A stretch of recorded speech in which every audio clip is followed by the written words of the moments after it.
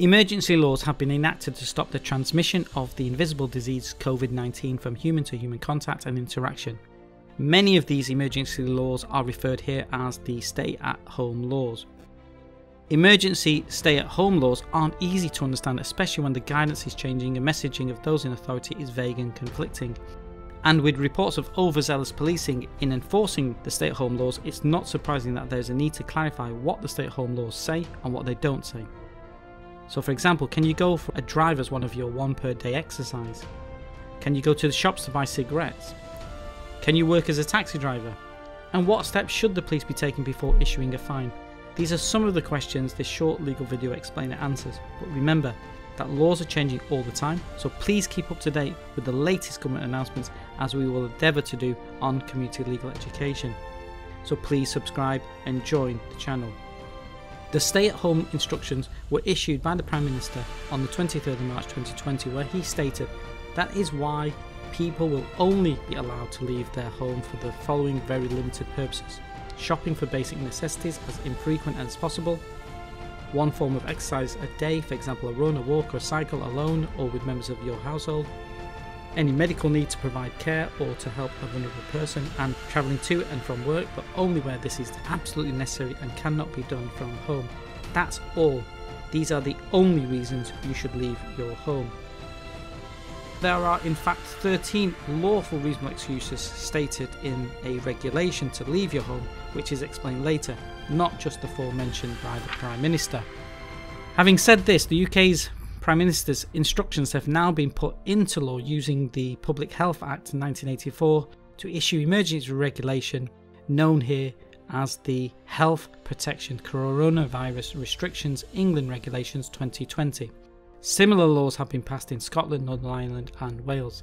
This regulation came into force on the 26th of March 2020 without parliamentary debate, lasts up to 6 months and is reviewed every 21 days. These emergency regulations are wide-ranging and places severe restrictions on our liberty, where we can go, what we can do, who we can be with in public and what we can shop for.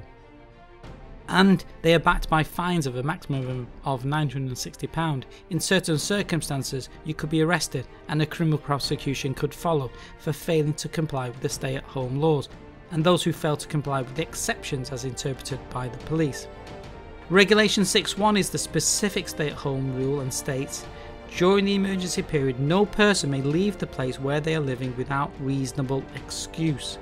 The place where a person is living includes the premises where you live, together with any garden, yard, passage, stair, garage, outhouse or conservatory. The regulation states that you cannot leave your place unless you have a reasonable excuse. There are 13 lawful reasonable excuses listed in Regulation 6.2, and these are summarised as follows. 1. To obtain basic necessities. 2. To take exercise either alone or with other members of your household. 3. To seek medical assistance. 4. To provide care and assistance to the vulnerable. 5. To donate blood. 6. To travel for the purposes of work or to provide voluntary or charitable services where it's not reasonably possible that work can be undertaken from home. 7. To attend a funeral. There's a separate video published clarifying this area. 8. To fulfil a legal obligation including attending court. 9. To access critical public services including childcare or educational facilities. 10. To enable contact between children and separated parents to continue. 11. For a minister of religion or worship leader to go to the place of worship. A separate video has been published clarifying this area. 12. To move house where necessary. And 13. To avoid injury or escape risk of harm. The prohibition on leaving the house does not apply to the homeless unless they are temporarily accommodated. It's important to note that the victims of domestic and/or forms of abuse will have a reasonable excuse to leave an abusive home. This would be covered by escape, a risk of harm. In addition to the stay-at-home regulation, anyone going out with a reasonable excuse must further observe the restrictions on gathering regulation. No gathering of more than 2 people in public except where members of the same household, where the gathering is essential for work purposes, to attend a funeral, or where reasonably necessary to facilitate a house move, to provide care and assistance to a vulnerable person, to provide emergency assistance, or to participate in legal proceedings or fulfill a legal obligation. This guidance, entitled Guidance on Access to Green Spaces, was issued on the 27th of March 2020 and sought to clarify what people could do in open spaces. And there are two notable points that are made in this guidance. 1. To stay local and use open spaces near your home where possible, and not to travel unnecessarily. And 2. Gatherings of more than 2 people in parks or other public spaces have been banned, and the police will enforce this.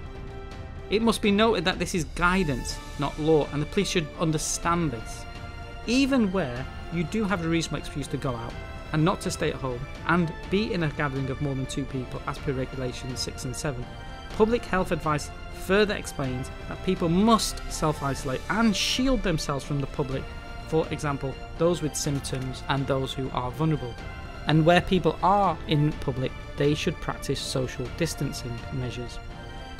Regulation 8 sets out the powers of the police in respect of individuals breaching the restrictions on movement, and they include direction to return to a place where they are living, removing them to their home, using reasonable force to remove them to their home, directing those responsible for a child breaching the restrictions to take them home, or ensure as far as practicable that the child complies.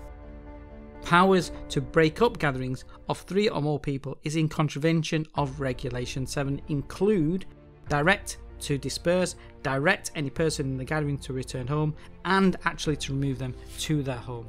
Police officer may give any reasonable instruction they consider necessary. So here's several activities you can't do as per an interpretation of the regulations. A. Going on a bike ride with your local club. B. Having a barbecue all day in a beauty spot. C. Going to a park where there are more than 2 people in the park. D. Playing five-a-side football. E. Having a cigarette in the street. F. Having a fun run with friends. G. Walking to the shops to buy a cigarette. H. Travelling to a place of worship and you're not a minister of religion or worship leader and you have no reason to go there. And I. Going to visit family. However, there is much which remains unclear, and it is up to the police to interpret the concept and the idea of reasonable excuse. And there's growing number of complaints of over-the-top and overzealous policing, such as filming and shaming alleged stay-at-home rule breachers, police issuing fines without warning, defining what is and is not essential shopping, and stopping people on a midnight walk. Critics have argued that the police have no power to enforce guidance, only regulation, which is to some extent unclear. Police officers must understand that these powers must only be exercised as a last resort, and it's considered necessary and proportionate means to ensuring compliance with the stay-at-home laws. The College of Policing has highlighted the importance of a graduated response to breaches, to engage, to explain, to encourage, and only to use enforcement measures as a last resort. Regulation 9 creates new offences, such as 1. Contravention of any of the requirements of the regulation. 2. To obstruct without reasonable excuse a person carrying out any function under the regulation. And 3. Failing to comply with a reasonable instruction or a prohibition notice for closing a premises which should be closed. If offences proceed to court, it's punishable on a summary conviction by a fine, but this amount has not been specified. Whilst most people are abiding by the letter and spirit of the regulation, those who don't must be aware that they commit an offence, which they may be issued with a fixed penalty fine to the sum of £60, which is reduced to £30 if paid before the end of 14 days. If a second fixed penalty is received, this will be £120, and for a third subsequent notice, double the amount of the previous notice, up to a maximum of £960. Keep up to date with the law. Remember to keep up to date with the guidance as well, which is changing pretty much every day. Thank you for watching. Please subscribe, please comment, please stay healthy, and